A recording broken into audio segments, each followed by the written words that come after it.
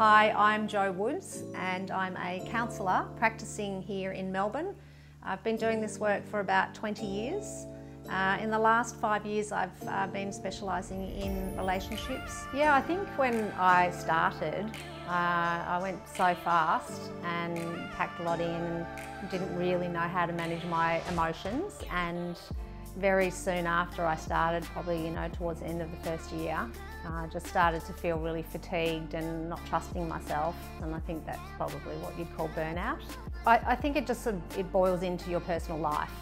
So not only do you feel a little fragile, in the working environment, but then also at home. I think the trick with burnout is to notice the signs really early. I've got 5 self-care practices that I maintain myself, and they are to eat nutritiously, to move every day, to maintain a calm nervous system, to remain connected to people around you, and also sleep is the 5th one. A big part of doing this work is continuing to do the work yourself. If you haven't worked through your own issues in at least a basic way, I think therapy is difficult to give, to be a therapist.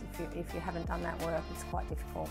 I have supervision once a month, and I have my own session with someone once a month or once every 2nd month now. But through the early years, I think those 2 things should be at least monthly or bi-monthly, alternating.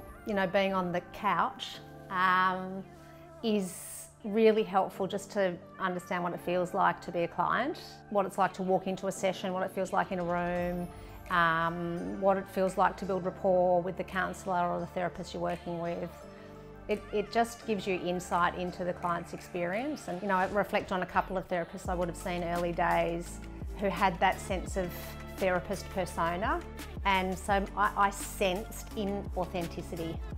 So I wasn't able to relax, and I was less likely to share what was really happening, and then it sort of doesn't really work, just doesn't click.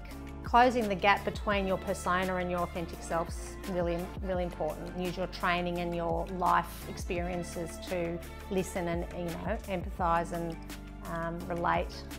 Making a difference is such a huge question, isn't it? Am I making a difference? To deepen your understanding of the area you're working in is how you're going to provide the best care and support for your clients. Any particular part of life that you've had a lot of experience in, I really encourage you to consider specialising and keep deepening your understanding of the area that you're working in.